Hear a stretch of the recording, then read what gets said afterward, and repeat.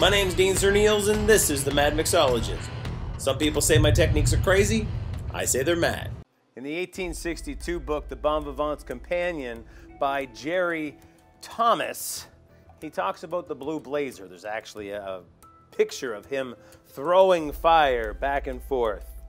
I'm starting with some 40% whiskey, and I'm pouring it into these creamer cups, all right?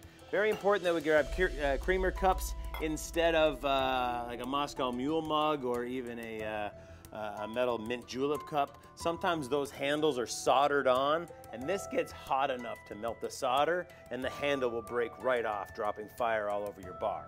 Okay? Before I go any further, this is real fire. It's liquid fire. It's extremely dangerous. Do so at your very own risk.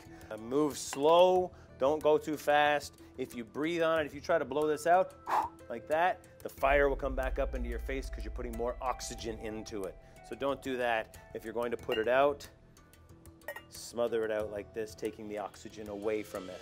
How do we get this thing started? I need a good torch, and I need to heat this up. Doesn't start right away. So I'm actually touching the whiskey. You can see how that fire starts.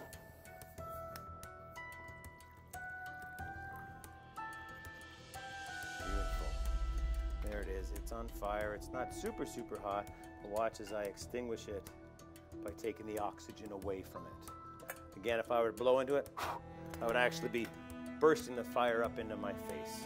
Certainly practice this with water first until you know that you can pour from one cup to the other without spilling. Hotter, and that flame is going to start turning orange. Sometimes I'll drop my lower hand as opposed to lifting my upper hand.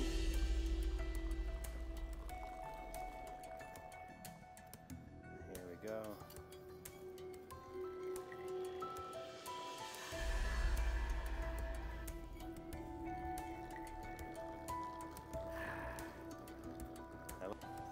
And now my final pour. I've already have my my vermouth and black cherry Real in there. And again, that takes the oxygen away and puts the fire out. It's fairly simple, very dangerous, so please move very slowly and focus on what's happening in the glass. I'm Dean Serneels. This is the Mad Mixologist. Oh, can you smell that? It smells good. Oh, man. It smells like you're walking through the distillery. That's the Angel's Share.